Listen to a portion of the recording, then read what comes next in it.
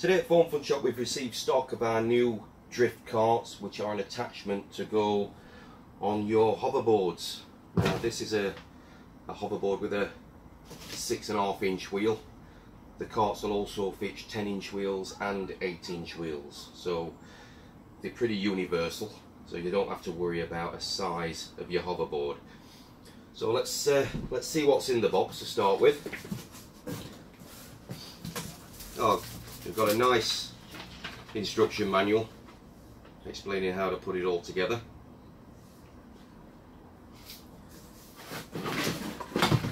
We've got the bucket seat. We've got the straps. These are actually used to hold the cart onto the hoverboard.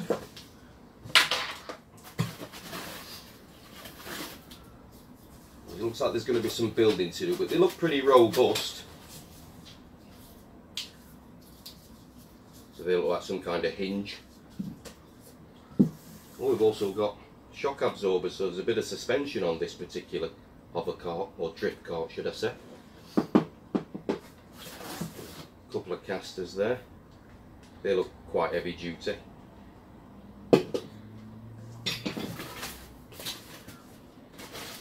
Another shock absorber. Oh, it's a little bag that comes with a couple of spanners in there and all your nuts and bolts, so you shouldn't need any extra tools to build it. Everything looks like it's supplied there. We've got a few brackets and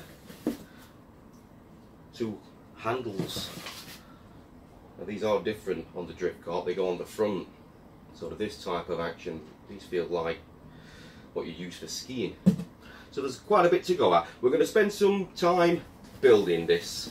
It's going to take us, well, we're not sure, we've not built one yet. We're going to pause the video and when I come back when it's built, we'll time it and see how long it takes to get it built. So see you in a moment. Okay, we're back. We took about 15 to 20 minutes to complete the build. It's fairly easy. Everything went together and there were no screws that wouldn't screw or threads that were broke or anything like that. It was all fine. I did notice, however, though, on the instruction it tells you to put this part in first, but I couldn't adjust it to my hoverboard once that was in because I couldn't get to this nut, so I quickly took it off and then adjusted it and put it back. But no, overall a good strong build. We've had a little play on it in our office, but there isn't much room. We don't want to have any accidents, so we're going to take it outside and give it a little test run. But I'll just give you a little view of it so you can see. You can see the shock absorbers on the back are quite a good touch as well. I've got this extended as far as it'll go because I'm no small guy, so I had to make it as big as I could to get on it. But this quickly adjusts. You can take this out, move it in, and then quickly tighten it back up. You wouldn't need a spanner or an Allen key to do any of that. So that's it. One built drift cart. They're available to buy on our website, FoneFunShop.com. Thanks for watching. Okay, at FoneFunShop, we're having a little play on our new drift carts. We've got Curtis.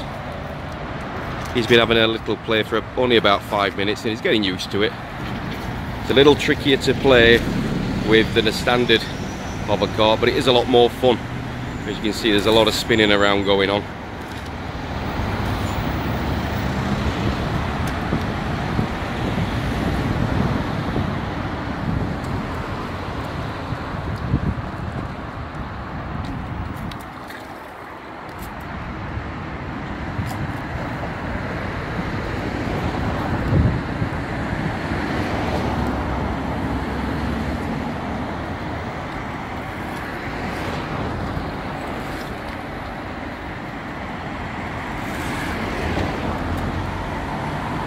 Well, we'll leave Curtis to it. Looks like it's going to be all day with Curtis on this. We're not going to get any work out of him.